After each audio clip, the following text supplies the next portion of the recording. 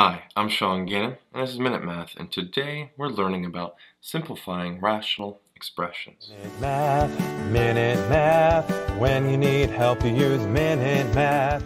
We're given this problem right here, v squared minus 3v minus 40 over v squared minus 11v plus 24, and we want to simplify this expression. Well, let's see if we can factor out the numerator here. It looks like it's pretty easy. So what two numbers multiply to be negative 40, but add to be negative 3? And that's a positive 5 and a negative 8. Negative 8 times 5 is negative 40. We add the two, we get negative 3. The denominator now looks like it also can factor fairly easily. What two numbers multiply to be positive 24, but add to be a negative 11?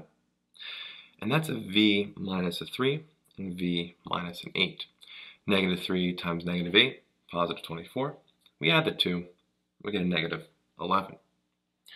Well, now we see a v minus 8 in the numerator and the denominator. They cancel each other out, leaving us with a v plus 5 in the numerator and a v minus 3 in the denominator, and that is our final answer. I hope this video was helpful for you, and if it was, please subscribe to this YouTube channel and like this video. This helps us make more free math lessons for you and for everyone else. So as always, thanks for watching. Minute Math, when you need help you use Minute Math.